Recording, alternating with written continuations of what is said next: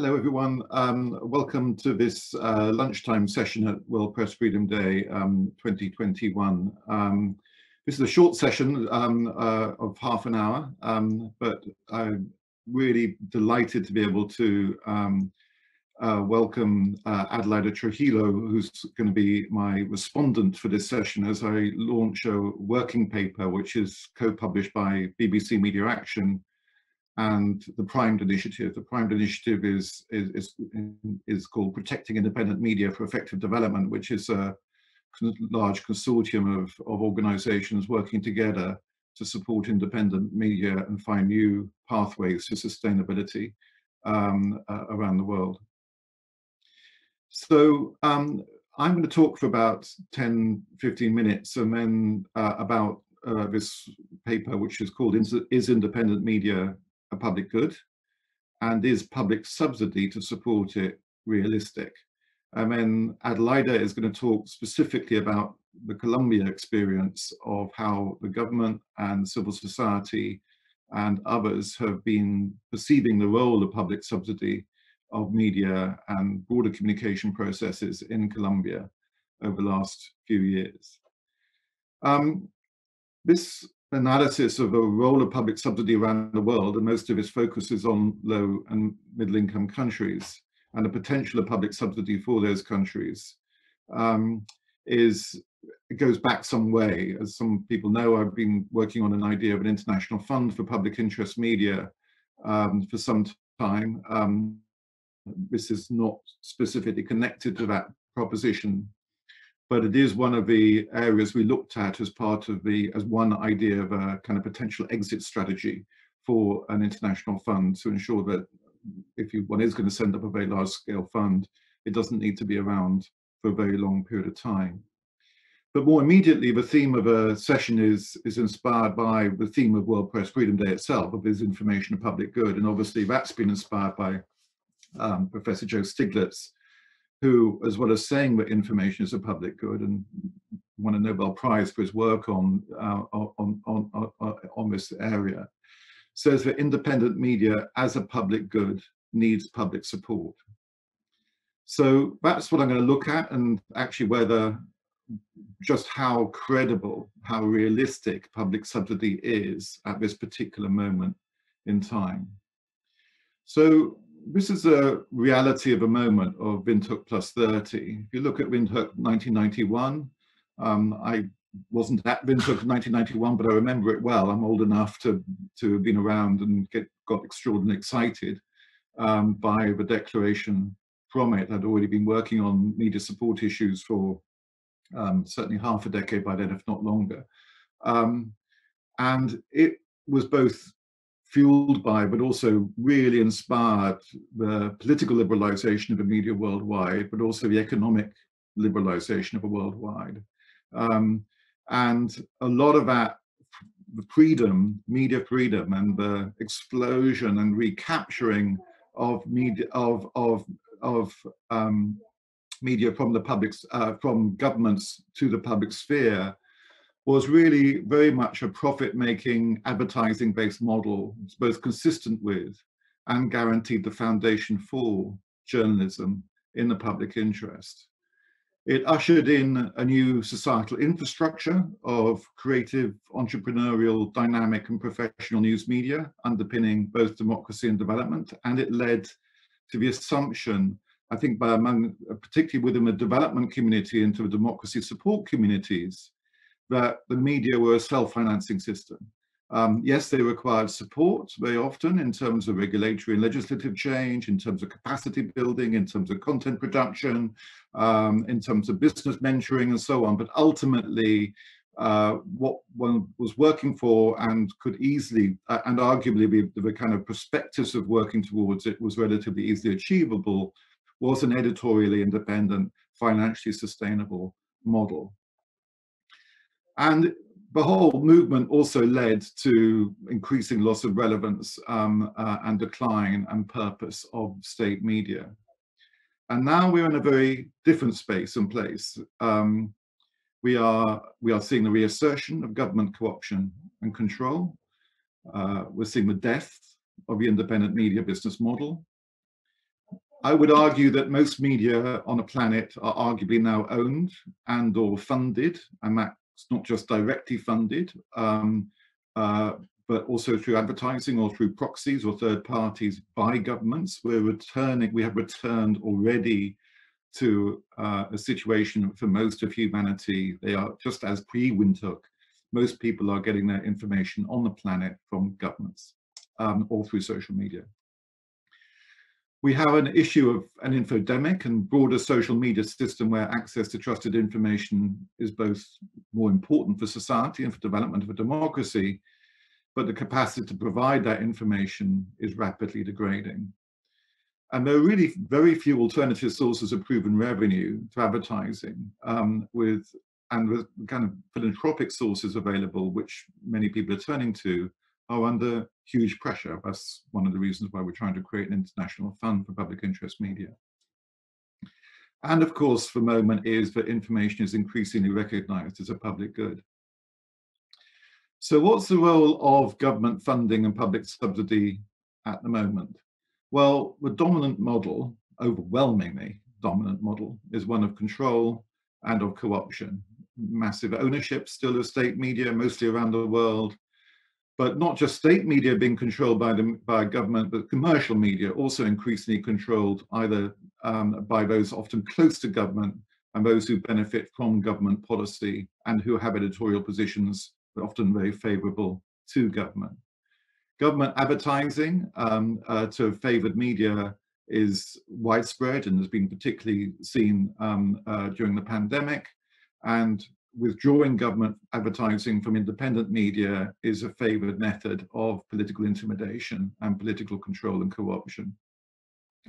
We're seeing favorable tax or other measures for government media and punitive approaches to independent media. And of course, we see the astonishing and appalling and increasing journalistic intimidation using government power. So that's a pretty grim picture and would suggest that the idea of looking at public subsidy as a route to sustainability in the future is looking pretty hopeless.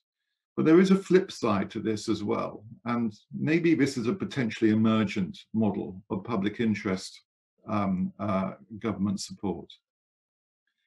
Some of the most trusted and most widely accessed media in the world right now are publicly subsidized. I work for an organization, BBC Media Action, which is connected to the BBC, but it's not just the BBC. European Broadcasting Association highlights just the rocketing audiences and increased trust levels during the pandemic, during the infodemic, of audiences flocking to media they feel they can trust, and those are often publicly subsidized. And given the confusion and issues of disinformation and information chaos, there is arguably a strong and fresh relevance to a public subsidy model, which appears to be working very well, at least in some settings, astonishingly well in some settings. Nor is commercial independence, as I said, any longer a guarantor of editorial independence. So it's not clear that simply by relying entirely on a commercial model at the moment, but editorial independence will be assured. And we're seeing a great deal of innovation among governments who are at least committed to supporting independent public interest media. And I don't have time to go into all those during this quite short session, but the paper looks at the advantages and disadvantages and examples of innovation across these 5 areas of indirect government subsidy, that's, for example, tax regimes. Direct government subsidy generally is called direct government subsidy, is generally through intermediaries of kind of lots of new grant making systems being set up by different governments. Transactional government subsidy, in other words, supporting independent media by government advertising, which we've seen an explosion of, not just for the kind of political co-option reasons, which I just talked about before, but also genuinely for public health reasons and genuinely to support an independent pluralistic media at a time of the pandemic. So an explosion of government advertising to media, often across the political spectrum, at least in some countries, and I document those in the working paper. And when I talk about direct public subsidy, by which I mean publics actually paying for media, but under a governmental framework, and perhaps the best easiest to explain our example of that is the BBC license fee, which is not actually funded by government, it is funded by the public. The government sets the rate of a BBC license fee, but the BBC license fee is collected independent of government, which means the BBC has a mindset that it needs to reach everyone, all parts of the public. It has a commitment to universality, and that's how its kind of work ethos and culture work, is not thinking about what the government want, but what the public wants, because it's a public that's paying for it. And that model is actually, for all the pressure it's under, has just been renewed. And then I talk finally about a slightly different category, but nevertheless I think still falls into this, of international subsidy, which is, I mean, subsidy from governments, but which can be perhaps best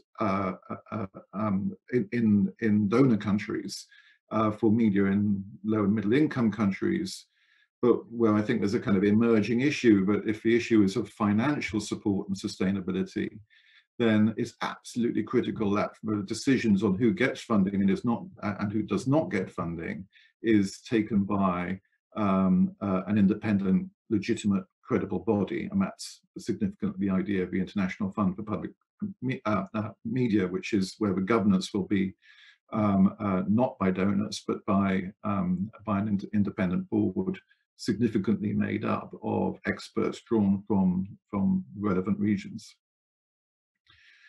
So where does that leave us? It leaves us with a potential choice between seeing this as a kind of delusional thing to be talking about, of which I'm going to go through some really quite powerful arguments to suggest that it is delusional to be talking about it, but also to think that whether we can actually have a process of reimagination around this too, and start having a slightly more constructive debate about it.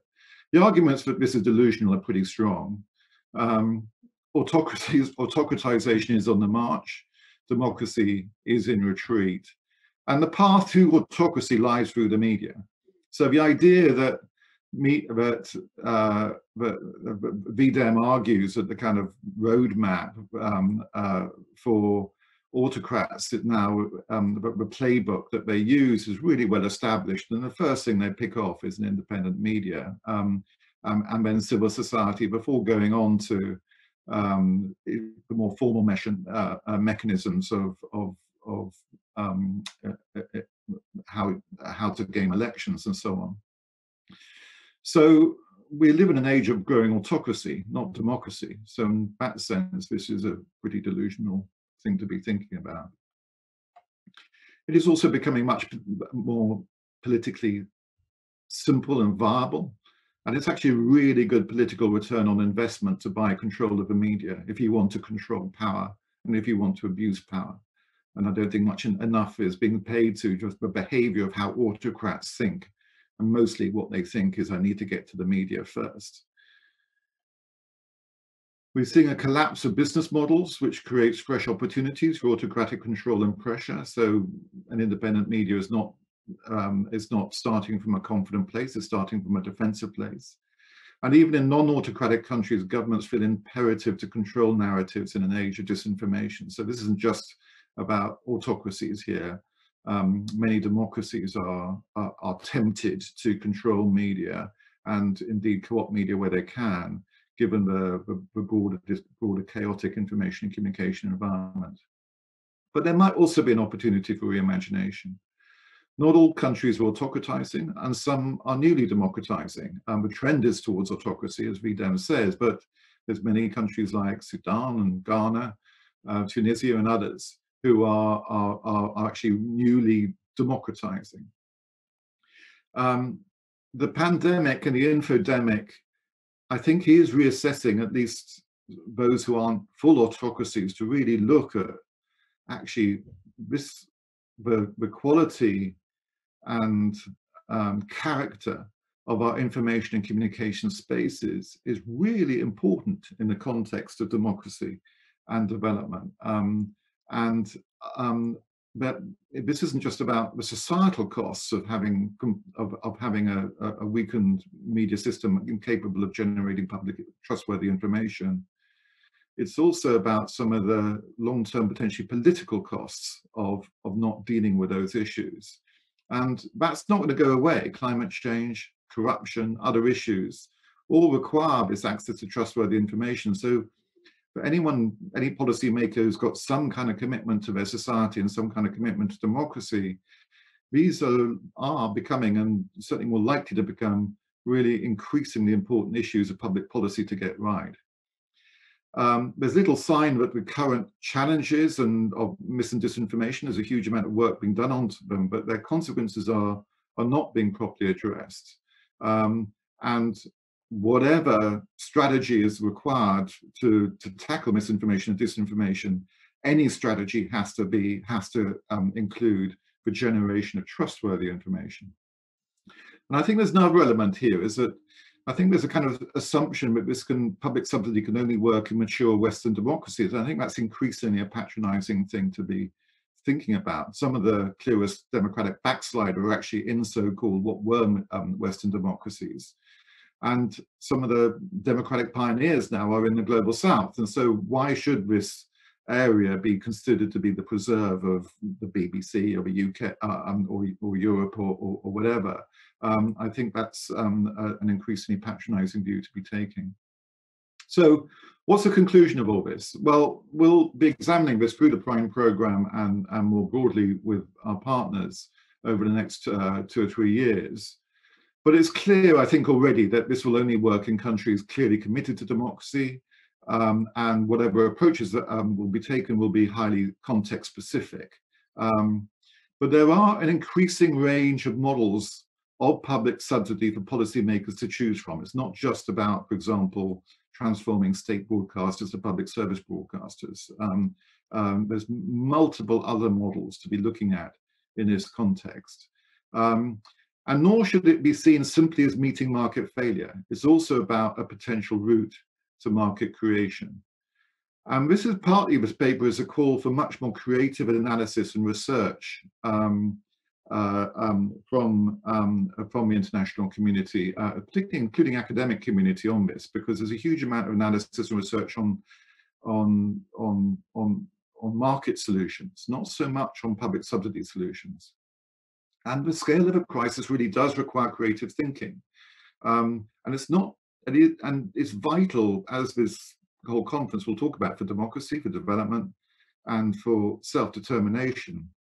But as John Kafour's been saying, and this is from a forward to the International Fund for Public Interest Media Feasibility Study, this is about democracy, but it's also about self-determination. The free media is not only the bedrock of a functioning democracy and a free society, it is also an essential pillar of an aspiring nation and an ambitious continent. He's a patron of the Africa Public Interest Media Initiative. So I'm going to hand over to Adelaida now, who I think might also talk about that thing, about that kind of element too, about how this falls within how countries regard themselves and how the public debate and the public sphere is vital for reshaping and taking the country forward. Adelaida, over to you. Thank you, James. Good morning from Colombia. I'm actually in the coffee region, hiding away from this pandemic. Sadly, Colombia today, the fifth country in the world with largest amounts of deaths. So this is a very important discussion. Thank you for inviting us.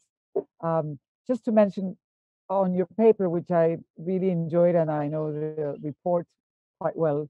I think what's the reason that I'm very happy to be here is that you mentioned our case in Colombia and the Medellin case particularly. And I think what's important about the model that was installed since 1991 and even earlier discussions in Colombia is still quite solid despite public criticism. So what we have is actually, and you pointed to that public subsidy, I think one needs to point out the distinction between government and state with a capital S, which is independent of government. I think one of the things that we learned from Colombia was that the Constitution facilitated a right. It's rights-based, and it allowed not only community media, community journalism, regional television, and everything associated with regional voice and national public media to have funding to guarantee independence and to give voice, establish dialogue. And built on that, there's a public system established, which includes more than 11 channels at the regional level and a national public broadcasting channel. But along that, a strong, thriving journalistic, let's say, body of professionals, and simultaneously community media, especially journalism. So that constitutional right is what we build on, despite Colombia being a very, I would say, schizophrenic country, because we have a very solid democracy in terms of legislation and rights-based, yes, legislation and structure. But we do have, sadly, because of drugs traffic and political violence, which is associated with drugs and narco traffic, as you know, this is our karma. This actually weakens, particularly at the local level, at the regional level, the practice of journalism. I would say that journalism is the most affected um, sector in the media. I say in media as a general, public media, children's TV, public TV, educational TV, cultural TV, da, da, da. So we have that kind of a schizophrenia. But I think the lessons learned from Colombia, I think, should be looked at. The fact that there is funding that is guaranteed by taxes, that is guaranteed by the payment of a cinema tax, the fact that there's allocation from the National Finance Ministry to guarantee the solid base for 11 regional channels, specific discretional funding from the states, from the provinces that need to be guaranteed. The three key ministries, Education Ministry, Culture Ministry, ICTs today ministry, and today let's say the Entrepreneurship Youth Ministry, which has to provide funding. That's a constitutional right. And then the allowing communities to have their own licenses, which in other countries in the region is not allowed. So that kind of foundation is critical. Case of Medellin, for example, that you mentioned in your paper, is really interesting to look at, because despite the fact that there was humongous violence in the 1990s with the Pablo Escobar Medellin cartels, there was a strong position against the press, against the drugs by the press. El Espectador, UNESCO has a world well-known award, the Guillermo Cano Award, and these El Espectador and the journalists fought against the drugs, and that strengthened that sense of those were the connecting points that then led in Medellin to the strengthening of regional public channels, which also innovated in the late 2000s in journalism. So there's foundations that need to be looked at, and I think you've also touched upon another thing, which I think is the research around this media environment. I think in Colombia and in Latin America, we still need to look at models that were built, that have been there for quite a long time, more than 30 years, that today guarantee some sort of, I would say, buffer against anti-democratic movements. And I think that has to be researched on more thoroughly. I think there's still a lot of body of knowledge to be tapped upon in Spanish, sadly. So we also need to think about, South-South, North-South translation of that knowledge for that kind of request you're making in your paper. Let's look at other countries and cultures and how they've dealt with this. I think that's something that we could, definitely look at and support you. So I'm not sure whether you want to ask. And yeah, sorry. So, I mean, we've got a few questions in the chat, and a lot of it is about kind of the issue of government control and the inevitability of government interference. So can you talk a bit more about kind of this policy in Colombia has gone back, as you say, goes way back to the 1991 Constitution. So it's got a lot of history now, a lot of experience. In fact, that's kind of the same time as the original Windhoek. So how has the media managed to, well, has it? I mean, what's the kind of debate on media independence at the moment? And is within the media the concern that the government's still using its money to effectively intimidate and control or influence? Or, you know, is there a sense that at least some of that is genuinely there to support public debate and genuine independent journalism? Well, I think one has to kind of distinguish the journalism, the sector of journalists, which is very independent in Colombia, and there is huge debate around this government, which is like a Brexit equivalent. You know, this is anti-plebiscite, anti-peace implementation. Colombia has today one of the most complex and interesting transitional justice systems as a result of the peace accord, which coincided exactly in 2016 with Brexit and with the Trump election.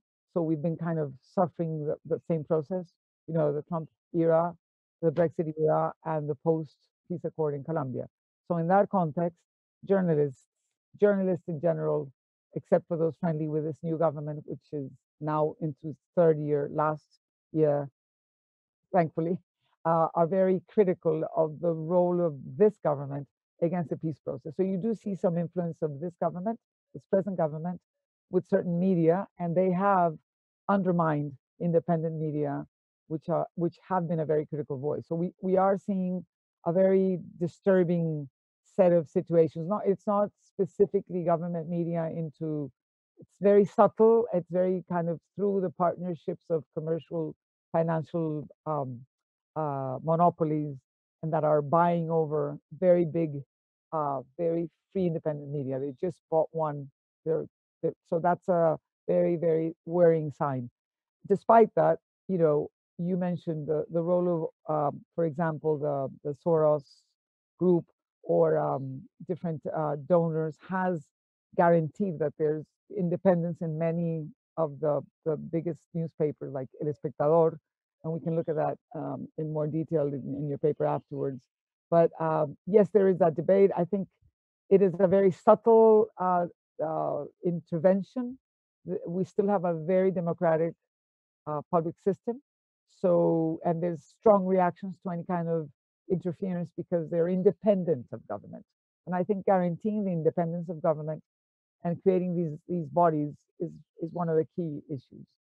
But yes, we know we're going through that same problem. And despite that, in the pandemic, I have to say though that this public system, I have to also be positive. This education crisis that UNESCO has led on also very much in terms of public TV and public service television providing support for education. We have seen a huge amount of support for the old media, radio and TV, which has very good content, which was created with very good grants that have,